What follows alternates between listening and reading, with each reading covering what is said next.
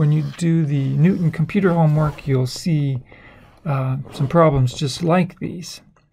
And so I've got 4 of these that are true or false. And so what I'd like you to do is pause and try to answer all 6 of these. There's first 4 are true or false, and the last 2 are fill in the blank. So pause now and think about it and write down your answers. All right, welcome back. I hope you did it. The best way to learn is to be actively learning. You gotta make your mind think about it. Don't just listen to me. So I hope you did that. But let's think it through now. So here we are. We're looking at -3. What does that little minus say? Okay, we're approaching -3. So here's the -3. So right here, x equals -3. And so there's a broken place in the graph. There's an asymptote here. There's a gap. There is no output at -3. So y has no answer when x is -3. But it does have answers near x equals -3. And so what this problem says is x moves from the left to -3. What is y doing? Well, here's a y answer very close to so when x is very close to -3, I got a y answer. As I get closer and closer and closer, y is going down to -infinity. So x is going to -3, y is going down to -infinity. So this problem said positive infinity, which makes that statement a false statement. Let's look at the next one. Okay, 1. Here we are, x equals 1. Here's another asymptote. So when x is 1, there is no output in this graph, in this function. And it shows it in the graph with this broken gap. And so we've got these split branches. Now, it says positive. So we're going to look at x's. How do x's approach the x equals 1? And then what is the answer? So for that one, x is approaching 1 from the right side. That's what the plus means here.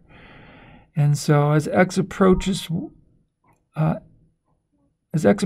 from the right side, what are the y's doing, the behavior of the y's? Well, at 2, y is way up here. And then when x gets closer, y is here. X gets closer to 1, y keeps moving down. So y is going to -infinity. And so that actually is true over here. I don't want to put that mark there. So that makes that statement a true statement.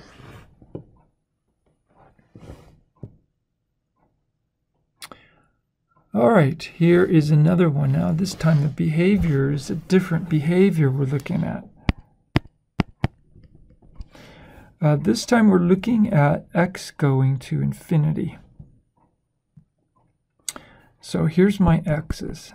They're following on the x-axis to infinity. And as x's do, I'm going to erase these dots. So when x is 2, y is here.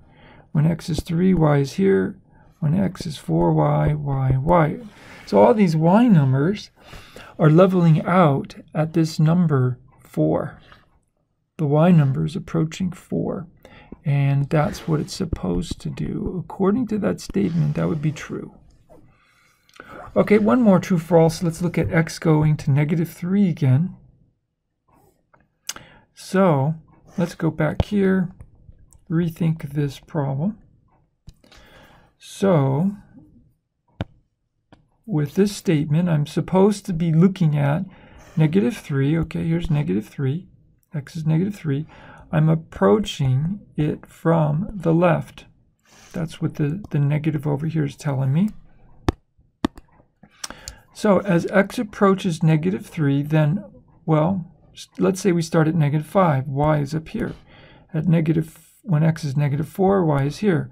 When x is -3.5, y is here. And the closer my number gets to -3, the y numbers keep going down to, to -3, infinity. And so that would make that actually a true statement. Okay, next, let's do some fill in the blank. So we've got a couple more.